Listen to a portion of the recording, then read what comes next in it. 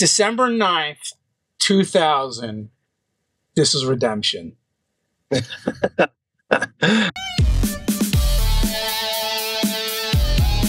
Hello and welcome to Nerdarchy. For nerds, by nerds, I'm Nerdarchy Dave. Tonight I'm joined by this nerd. Nerdarchy Ted. How are you doing this fine and lovely evening, sir? Good, man. It's just, it's been a fun day. And as, I'm sure, there's a bunch of people here and they're here because we want to try and talk about the D&D movie. Prime Adam did a thing where you could go get a sneak preview of it and see it. It was like one time slot, participating movie theaters. I also saw Critical Role was doing something similar. I don't know how theirs worked, but I saw it afterwards, and like I said, I don't know how it worked. I just know we were able to get our tickets and go check it out. And December 9th, 2000, this is Redemption. I would wholeheartedly agree. So we're going to try and do like spoiler-free discussion about the movie. Clearly, this is not going to be a whole hour-long thing, so we'll transition to other topics and what have you. So, please weigh in the chat as to what you feel is spoiler-free. We're certainly not going to talk about any plot, but there's things we feel that we could talk about, as far as like non-context things that are in the movie that what do you guys think we can say? Like, can we list off the D&D races we saw? Can we list off the monsters that appear with, and all that information without context? Do you consider that spoilers? I don't know.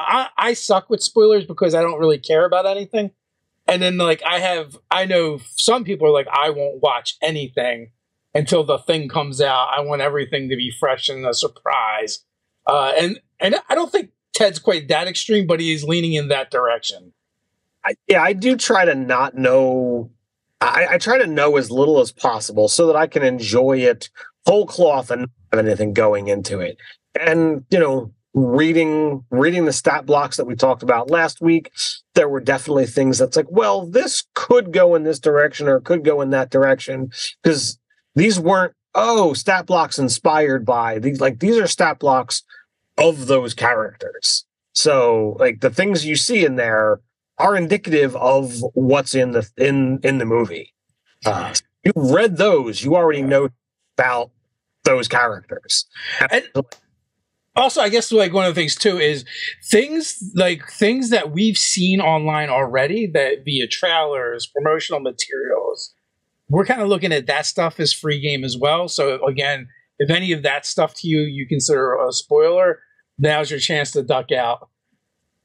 Yeah, so when you look at, the trailer and you see Doric changing into an owlbear, and you know full well that, she changes into an owlbear from the stat perspective, all right, clear as day, she can turn into an owlbear. Yeah.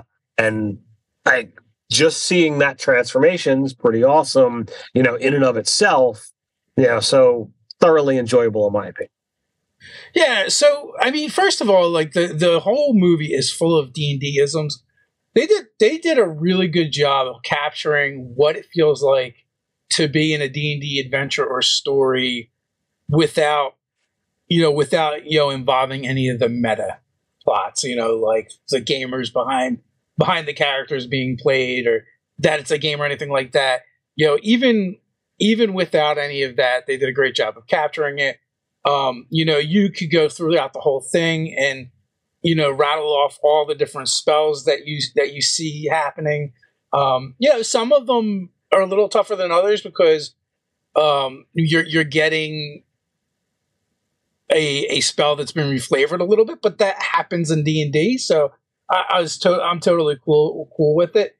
For instance, it appears on one of the D&D character sheets, so I don't consider it a spoiler. If you do, right now is your chance to bolt. But Bigby's hand, we see that in the trailer, but it looks like, I forget the name of the person, but Earth and Grasp, right? They look very similar, but that's just... What's that? Maximilian, that's it. And that's just how that particular spell is presented. You get a lot of that stuff going on. But to me, I think that takes a step in the right direction when we first started playing together umpteen years ago, it was one of those things. The spells did a certain thing, and there was no reflavoring. Whereas now, like, I feel awkward if I play a spellcaster and I don't make the spell my own, even if it's a normal thing. And I've seen DMs across the board like, oh well, what does that look like? It's a very common phrase. So like to have Bigby's hand represented in two different ways, I was like, all right, that's really cool. So I would say one of the things is like we can talk about the overarching plots as concept and not specifics, right? Sure. So, you had pointed out the thing that you really liked where the plots were actually very character driven. They're driven by one, maybe two characters, which is very common for a D&D game, that I've found in the past. That you just have certain players that fall into those roles much easier, or they create backstories and their backgrounds where those characters, it's just so much easier for a dungeon master to come up with plots based on them. And that totally happens. And then it's like all about getting the MacGuffins to get the MacGuffins and, and also stop the big bad from doing big bad things. So, I mean, if you really boil it down, is you have this arcing plot that is very character driven by one of the core characters. Then there's an easy tie-in for a second character. And well, if you look at what the end result of what this is going to look like, it's going to affect a third character in a positive manner. And then kind of maybe the fourth character, has a reason for it as well. So like, I think from a writer standpoint, both from it as a movie as well as a plot of a D&D story, I think it's really well put together. And then once you get to the end, you then have this very character-driven story satisfies the hero's goal as well of, fighting this big bad. Really, really well done. And as you kind of said at the very beginning, the justification from all those years ago from the very crappy first one. Yeah. And did any of the scenes make you tear up? Tear up? No. To me, there wasn't enough emotion here to really, draw me in. There were definitely celebratory moments and totally laugh out loud moments. Both from both with a numbered, count. Like I could say multiple times I really was like laughing out loud or really happy about what was happening on scene. So I found something really interesting about this movie that I've encountered with a lot of movies, but with opposite effects, right? Like there's so many times you'll see a trailer for a movie and you're like, wow, this looks freaking amazing, or this looks awesome. And then you go and see the movie and you realize all the cool things in the movie they've shown you and there's nothing else. And actually those cool things aren't even enough to carry the movie. And it really is just garbage. I will say, if you've watched a lot of the material that's out there, a lot of the trailers already and seen stuff, you actually are seeing a lot of the cool things in the movie. But the difference is they do a really good job of connecting those things and weaving it together and adding context to the cool moments that you've already seen that isn't there. I would agree. Again, I've only seen a couple of the trailers, and my not spoilers. I was trying to look at them just visually to see like, all right, how much improved do we have our graphics versus the very crappy, poorly CGI dragons from the original, and again, really well done, really save of face with Honor Among Thieves, but I was impressed. There were only a couple of moments where I felt like, all right, maybe this area has been drug on a little bit too much. From a movie perspective, the way I view things of does it keep me drawn in from start to finish? There were maybe one or two times where I felt like, all right, would I have checked my watch? Would I have, if I were watching at home, would I have picked up my phone to, double check this or, whatever. But all in all, thoroughly enjoyed it. I'm going to probably go see it again in the theater with the rest of my family. So. Yeah, I mean, it's kind of a short movie too. It's, it comes in under 2 hours. It's like an hour and 45 minutes ish. Yep. Were you disappointed with any of the monsters, seeing them actually in the movie? Like, because we got the Mimic, the Dragons, Displacer Beast, Gelatinous Cube, Owlbear, and Intellect Devourers all in promotional materials already. Of everything that I saw, I was impressed. I liked them, and I was, mentally, congratulating them that they didn't go with the emaciated Displacer Beast, with, not the direction that I like. So the fact that they made them more, filled out and muscular like a panther. They did the 3rd edition Displacer Beast. Yeah, which I like. So I dig it. I love the way that they portrayed the Displacer Beast as well. The displacement effect was done really well. And, I won't say exactly how it was done, but the way they did it, I liked. And it's a different design than what I'm used to seeing as well. I've never portrayed them or had a DM portray them that way. And that might be a cool way of doing them in the future. So. Yeah, I can't really get into that too much more without. Any kind of like hunter type monster is really difficult to use in D&D because of the way the mechanics work, and it's not always to execute the hit and run style combats, the way a D&D combat works. But yeah, like all those cool things that I think that type of monster could be used for, they managed to do it really well. And they also this Displacer Beast got its moments to shine too, so that was kind of cool. As did the Gelatinous Cube. Maybe not the Mimic so much, but I felt the Mimic got a better showing than the Gelatinous Cube, because like the Gelatinous Cube, I don't really feel like you ever saw it move. Oh no! Well, first of all, I believe their movement is like 5. So their whole shtick is just standing there and waiting for someone to walk into it. Like, that's how it works. But also, we did get the cool, like, oh, why are they jumping into this Gelatinous Cube? And it is so much cooler than the trailer made it look. Yes. Yeah, and that was a moment that I kind of like called out as well. Like, and intelligent adventurers are not going to just jump into a Gelatinous Cube.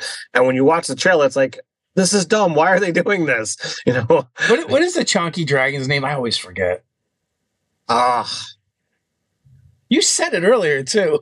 I did. Chat, help me out. What's the chonky dragon's name? But I mean, Cinder. It's Cinder something. There's even like a stuffed animal of that dragon that you can get. Yeah, and so I'm trying to see if I can pull it up. Thember Chad. I might be pronouncing it wrong. Chad, you know what I mean. Thember Chard, but I love him so much. He was so cool. They did a good job of making him like adorable and then terrifying all at the same time. So Teddy and I had a long conversation about him on the ride home. My son went with us to go check it out, and I could go into a whole thing, but I don't want to get into spoilers. But it was a really well done scene with that particular dragon. So I dug that because I'm used to seeing, again, dragons in a different light. To have this chunky dragon come out doing what he does, it was just great. Yeah, it was really cool to see him depicted like no dragon you've ever seen depicted in a movie before. So Yeah, so that part was pretty exciting, and also like the overall character development throughout the movie. Where it basically takes takes kind of like new adventurers and adding them to an old group, kind of dynamic, and it was cool to see them kind of grow together and begin to mesh by the end. I would say, like, you've got characters that are clearly have a past, as well as adding new members. So you've got those connecting stories, which was fun, and the building the party scene, as well as like straight up mention of backstory, was utterly fabulous. So yeah. Also, I will say, so even before going, I knew this was coming because I've seen like different things put out there, but they did the D&D cartoon adventuring party, and they threw them in there, and they got more time than we thought they were going to get. It wasn't just like, oh, is this going to be a thing in the background that you can kind of see? Like, I was really expecting this to be like the E.T. in the Star Wars scene, where it's like, oh, if you happen to look at the right place at the right time, here they are. But it was like, oh no, like, you see the scene, and it's definitely not off in the bottom left-hand corner, here they are, while lots of stuff is going on. It's like, no, they're not forefront, but they're easy to spot. And then there's like multiple scenes thereafter where it's almost like, hey, we're going to shove this down your throat. They're like, we know there was a D&D cartoon. We know about that thing. So I really dug that. And, with the set from WizKids, where you can literally get the Heroes of Stormwreck Isle, you can get those particular minis, to be able to use those characters in your game. So I definitely dug that. They had, I mean, they weren't stars. I mean, I don't even think they spoke, but it was a thing that they were there, and it was obvious. You have a favorite character? Doric, hands down. Doric is good. I also like is it Zender? Xandor? Zenk? Zenk, that's it. I also liked his character. They did a really good job of kind of like adding him in as like your typical lawful good D&D paladin, without it being like too jerky. That makes sense. Like, all of the characters were well done, well portrayed. I felt, I felt it was good to see all of the growth, all of the things, but I dug Doric right from the trailer, and she did not disappoint. Well, tiefling turning into owlbears. I mean, it's hard. It's hard to not love that. When she turns into more than horses and owlbears, we can safely say. We can see what ends up happening. You get a good selection. I absolutely love the use throughout the whole movie of Holga and improvised weapons. I thought that was amazingly well done. I don't know who the fight scene choreographer was, but they're an absolute badass with what they did. Yeah, the fight choreography was really good throughout the whole entire movie. Again, like there's definitely some characters that really got to shine there, and that was a lot of fun. In the climatic battle scene, the choreography was so good there. The combination of fight choreography and special effects, it just all meshed together really, really well. And the closest I'll try to coming to a spoiler is we do get a puny god moment throughout the movie at some point. And I would just leave it at that. And it was freaking amazing. Yeah, I was totally shocked that happened, and it was only made that scene all the better. So you got to see clever plans. You got to see great special effects. You got to see clever plans fall apart. Well, I mean, but what D&D game doesn't have that? Yeah, for sure. Like, especially because you see, when when a DM comes up with a story and the players come up with a plan, they don't know what the DM has already got planned. But if the DM is literally sitting there listening to how they're going to go about doing things, the DM can be like, all right, well, what if I put in this challenge and what if I put in that challenge, and make things a little bit harder to make them have to think on their toes and to make them do heroic things. Like all of those things come up. So like the plan A, B, C, D, E, frequently happens at a D&D table when you're getting into these, kind of games. So to have that actually unfold can be fun. Did you have any moments where you're like, "Yep, that was a 1, that was a 20"? I wasn't looking at any of those. Because when a fight scene is happening, I tend to draw like from just a melee weapon perspective. I didn't really look at it that way. I just tried to enjoy it. When they were throwing magic around, I was looking for that stuff to be like, oh, was that this or was that this? Yeah, I will say it ran like a tabletop game, but if you're talking about the meta of a tabletop game, there was none of that in there.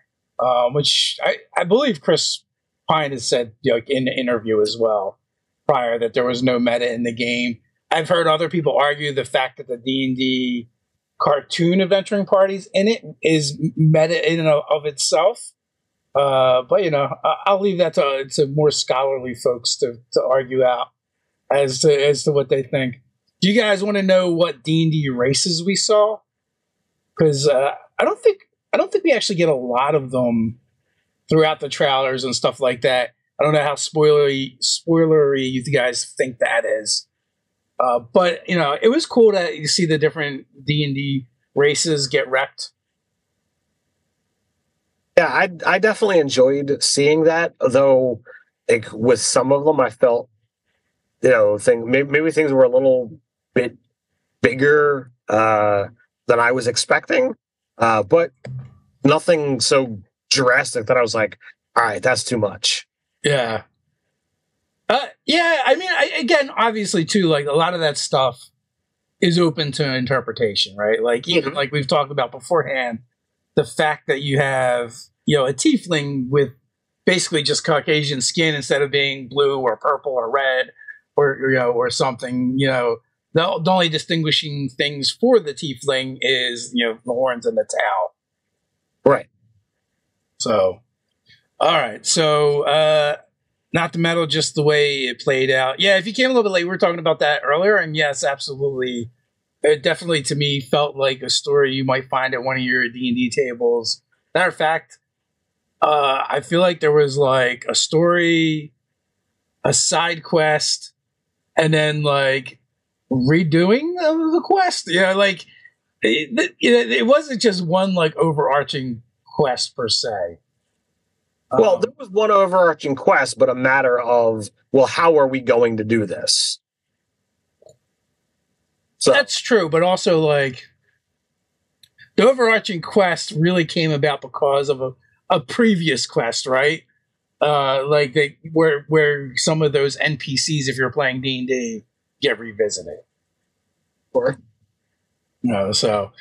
So all right. So no one's complained about the idea of us mentioning the races that we've seen. All right. So you definitely see, like almost from the beginning, a Dragonborn, and this is one of those that I felt like the head was bigger than what I was expecting. Dragons have large snouts or large heads, but I felt like this was a bit much. But you see an Aarakocra, you get to see a Tabaxi, all of which, really meshed well in the world. And it wasn't one of those things where like, oh my God, you don't fit here. Yeah. We get half elves. We get what I believe were halflings. We saw a dwarf. Half elf is in the party. So obviously we had a half elf as well. But, and this is up for debate, but I'm pretty sure the prisoner that's brought in was a bugbear. Okay, yeah. At first, I wasn't sure. I was thinking orc, but now that you mentioned it, could very well have been a bugbear. I'm pretty sure he had like the iconic bugbear hair and the Years. balls. So that's the direction I would go. I would say that was a bugbear, and it's not like it's a major part of the movie. So it's just kind of like helping set the scene, if you will. Yeah.